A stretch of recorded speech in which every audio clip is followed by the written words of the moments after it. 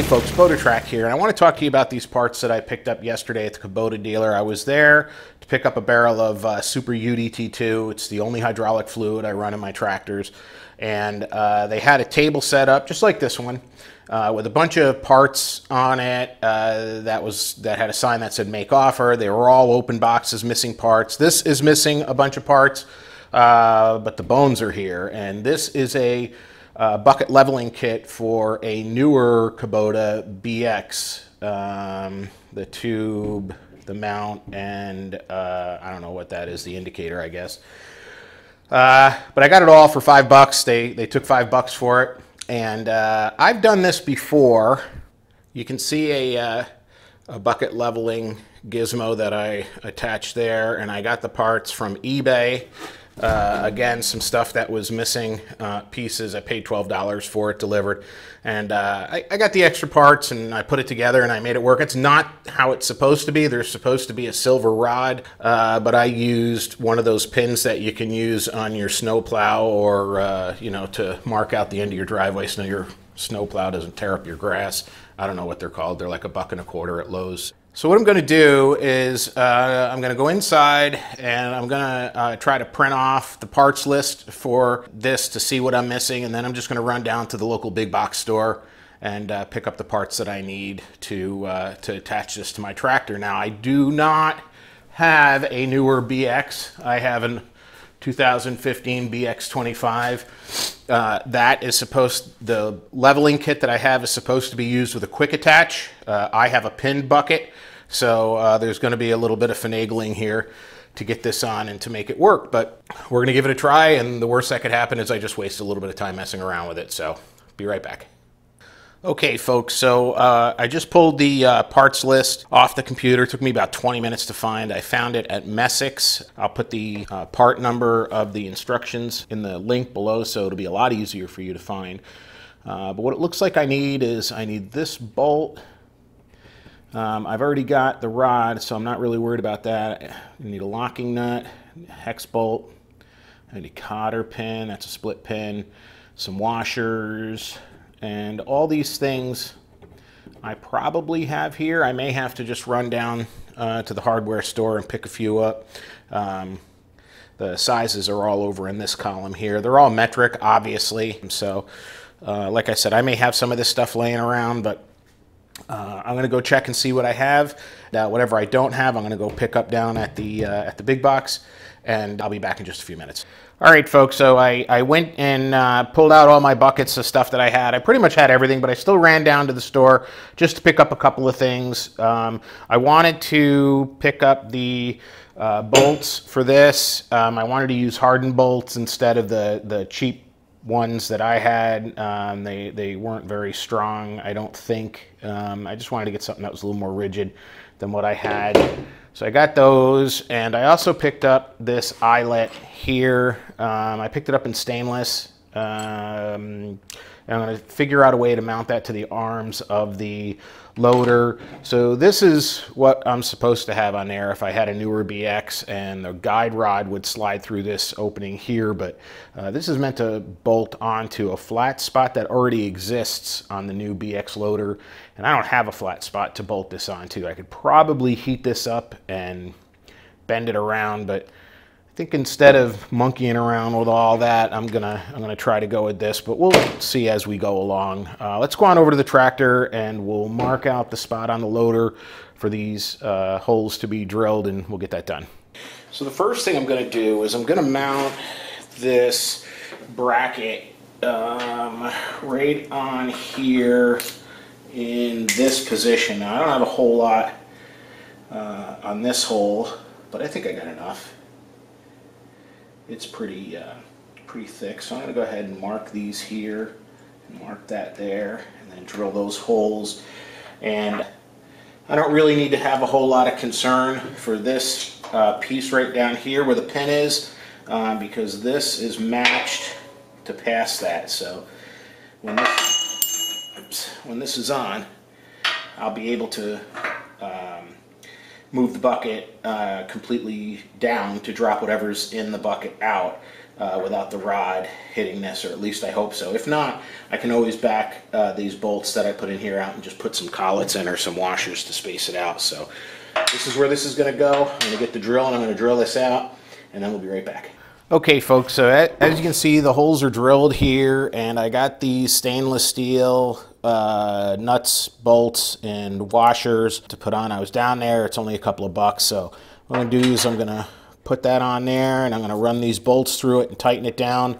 I will spare you the agony of watching me tighten bolts, and I'll be right back. Okay folks, so you can see I got this mount bolted in, and it's tight, and it's right where I want it to be. So the next thing to do is to take the rod guide and put it on there and kind of look and see how it's going to fit up. And right away I've got a hurdle I have to overcome. So the sharp edges on this right here are going to have to be rounded down.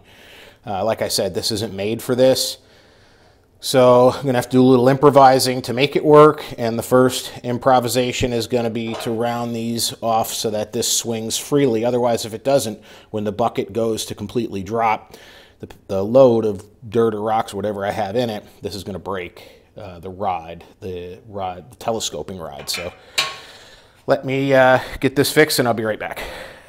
Okay, so now that I got this ground down here a little bit, you can see that that slides right on there, and then we'll put a washer there for good measure and put the pin in. I'm not going to roll this pin over yet because I'm still kind of in the mock-up phase. And then if we take this rod and I slide it down here,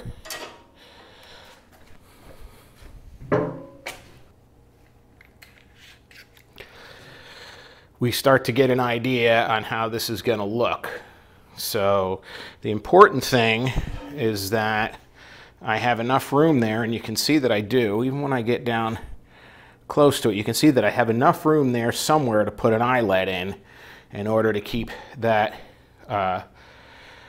guide rod or indicator rod, how long that is, I'm going to cut that down so it's not so long. But in order to keep that guide rod off of this area right here. So I guess I'm going to move this out of the way, the camera out of the way, and I'm going to move the loader up and down a few times and figure out where that eyelet should go, and then we'll be right back. All right, so I started the tractor up and I rolled the bucket into the dump position, and as you can see here, this rod is hitting the cross member that's there, and that's no good. That won't work. So what I have to do is I have to figure out how to get this lifted up off of that cross member. Let me set the camera here. If I come around here, and if I was to take this stainless steel eyelet and weld it right there, I would be perfect. I'd be good to go. That would almost be the thing to do if I wasn't making a video, because I could just weld it in, I could cut the back of this off, I could spray paint it, and then it would be done. But I understand not everybody has a welding machine, so I'm going to fall on the sword for all my wonderful subscribers, and I'm going to drill a hole through this cross beam, and I know that a lot of you are going to absolutely lose your shit when I do that, but it's my tractor. So I'm going to drill a hole through here and through the bottom and run this eyelet through, and that will just about finish this job up. So let me get it marked out, and I'll drill the hole and we'll be right back. Okay, so as you can see, I drilled a hole in the bottom. This is the bottom of the loader, and these are the hydraulic lines that run underneath there. And when you come over this way, I can drop the bucket. You can see that I drilled a hole from the top down here right straight through. So I'm going to drop that eyelet in, I'm going to bolt it up, and then we'll take this rod here and we'll cut it and mark it, and we'll put it in, and I'll show you how I mark it using some heat shrinks, and then we'll wrap this video up. Okay, so as you can see, this is all in now, and we're pretty good to go. I've got the rod that I picked up set inside the rod guide, and all I'm going to do is take it all the way down so that, I don't know, it's about that much above the eyelet. Okay, and then I'll take my tape measure, and I'll measure from, where do I get that under there? Nope. I'll measure from the tip of the rod to, I don't know, somewhere between the end of the rod guide and the tip, right? So let's just say 28 inches, which is going to put me somewhere in this neighborhood down here. So I'm going to cut this guide rod at 28 inches and then set it back in. And the important thing to remember when you do this is to make sure that the bucket is in the dump position. Make sure it's in the complete low position, because that's as far out as this rod is going to be. When the bucket comes back up, this rod is going to extend up this way. So that's one of those things where you want to measure twice and cut once. So we're going to cut this 28 inches from the end of here to the end of the rod, and we'll be right back. Okay, so the rod is cut at 28 inches end to end, okay, and I'm going to thread it through here and then into the guide rod, and I'm going to run it down to where I was before, and that was, you know, just right about there. This is one of these things where close enough is good enough for the moment. We don't have to get too tight. So now I'm going to start the tractor, I'm going to run the bucket up to level, and then we're going to mark on both sides of this eyelet where level is. So I'm going to start it up, and I'll be right back.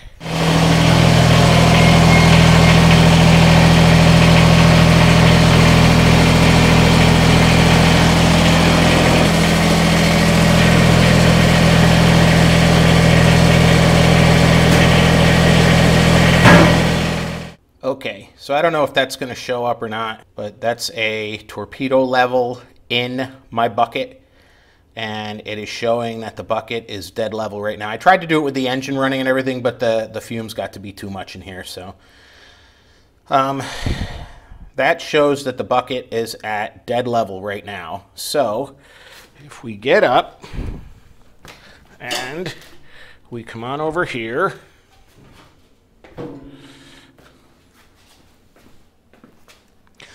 you can see right where this is here. And what I'm going to do is I'm going to set this on a tripod so I have two hands, and I'm going to mark that exactly where that is, and then I'm going to use heat shrinks above it and below that mark to let me know when that is inside the eyelet completely. I'll be able to see it from the tractor seat. So let me grab a marker. I'll be right back.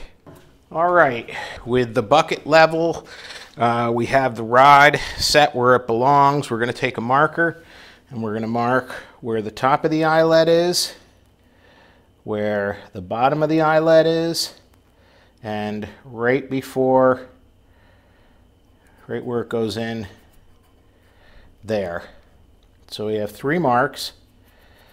We're going to put a heat shrink on here and shrink it. We're going to take a heat shrink, we're going to cut it just below this, inside the rod, so that there's only orange that you see here. So I know that if I see black coming out of here, I'm too high, and if I see this up too high, I know I'm too high also. So you'll see how I do it. There's 3 pieces of shrink tubing I'm going to put on there. It stays in place. It makes a good marking system, and I'm going to use these marks to guide them. So I'm going to head over to the bench and put these on, and I'll show you how I do that. Okay, folks, so here we are over on the bench, and I've got the pin here with the marks that you can see there. These 3/8 heat shrinks that I got from the local big box store, I'm just going to slide them down onto this marking pin, and they fit really well. And when I set both of them on, you'll see that it leaves a little gap here that you can see that's in orange. Now the thickness of this, even when it's shrunken down, is greater than the thickness of this orange pin. So when it rides through the eyelet, you'll actually see the bar drop down when it gets to the orange part. So it's a real easy indicator to see what's going on. So I'm going to use this torch to shrink these tubes, and then we're going to go on back over to the tractor, put it on, and we'll do a demo for you. All right, folks, so here's the completed job. You can see how nice the heat shrinks look once they're shrunken down. They look very neat, very professional, and I don't think you can see it from that angle, but that orange spot is inside the eyelet. So I'm pretty happy with this. It looks pretty good. Let's take it outside and see how well it performs.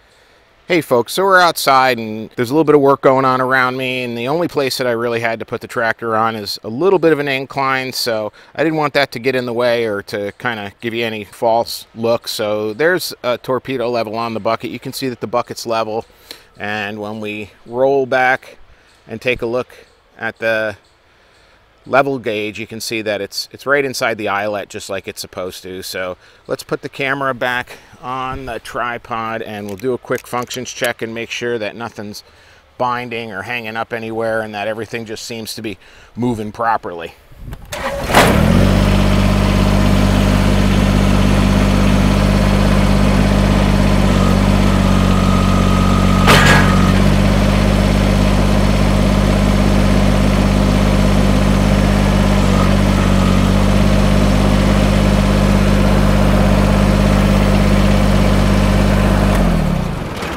All right, well that does it for me. This turned out to be a pretty good find and a pretty good install, so I'm really happy with it. If you're happy with this video, please hit the like button, subscribe if you haven't already.